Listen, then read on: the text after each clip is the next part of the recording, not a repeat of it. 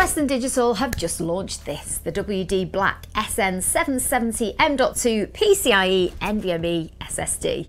This model is a purpose-built gaming drive boasting a PCIe Gen 4 interface that delivers speeds of up to 5,150 megabytes per second read and 4,900 megabytes per second write. That's a step down from the peak speeds of the top-of-the-range SN850, but this drive will also come with a lower price point. In real world, we are expecting to see a close race between the two. WD BLACK dashboard software allows you to put your drive into gaming mode too, which will help to optimize peak performance and monitor your drive's health over its lifespan.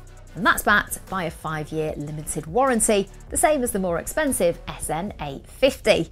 So with the core specs out of the way, let's see how this new contender performs in the real world with some benchmarking. And first up, we're going to use CrystalDiskMark to do a synthetic benchmark. This allows us to see the potential speed of the drive without any bottlenecks. As you can see, the SN770 performs true to its claims, with both the read and write speeds actually slightly higher than the advertised potential speeds. Naturally, each drive will be slightly different, but it's good to see that ours is comfortably over the spec sheet, as it does mean that we shouldn't really see any that are significantly under. And it's also a good representation of the kind of speeds that are possible under the right circumstances. It should affect how your system performs tasks like loading game levels or assets and general snappiness of loading your favourite apps and programs. Moving on, and you'll know that we like to do some real world tests too. This is the speeds that you can easily see yourself for things like moving folders from one drive to another. Now these won't hit the same speeds as the peak, but comparing these with other drives will give you an idea of real world speeds rather than the peak. And generally, the faster an SSD can perform these tasks, the higher quality the components that are used in making it. For all of these tests, we used a 1 terabyte version of each of the SSDs, and we tested them on our 3XS PCIe Gen 4 system, featuring an AMD 5900X and Asus X570 motherboard. First up, we tested the transfer of 2 video files equating to around 8 GB from our system drive over to the SN770. The peak transfer speed here was 3 GB per second and didn't drop much throughout, giving an average speed of 2.85 and a total transfer time of just 3.5 seconds. No complaints there. Now compare this to the higher model SN850 and you can see the speeds are slightly higher with a total transfer time of 3 seconds.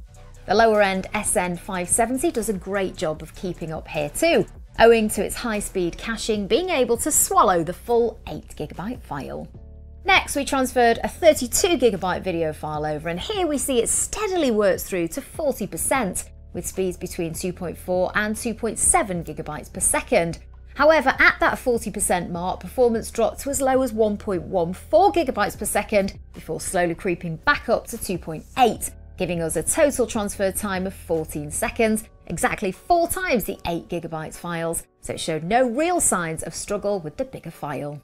This same test with the SN850 took just 12.5 seconds, so no big surprise there.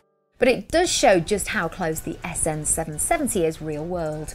For the cheaper SN570 though, we did see a significant drop in speeds, with it really struggling after 20 GB, dropping to just 580 megabytes per second and a total transfer time of 31 seconds. Which is not a bad thing overall, as it means that if you aren't often copying large files, then the cheapest SSD here could be a great option for everyday use. So how about a game then? Well, like our previous SSD benchmark videos, we copied a 60 GB game folder which has lots of different file sizes and types within it to see how that did.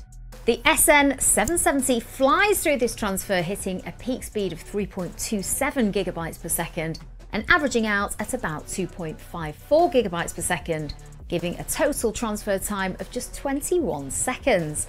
The higher end SN850 was actually slightly slower this time around and took 23 seconds. However, this is within a margin of error for this type of test, so technically this is a draw between the two SSDs. And up against the 570, it walloped it by a whole 56 seconds. So what's the conclusion for the new SN770? Well, it looks to be an excellent option.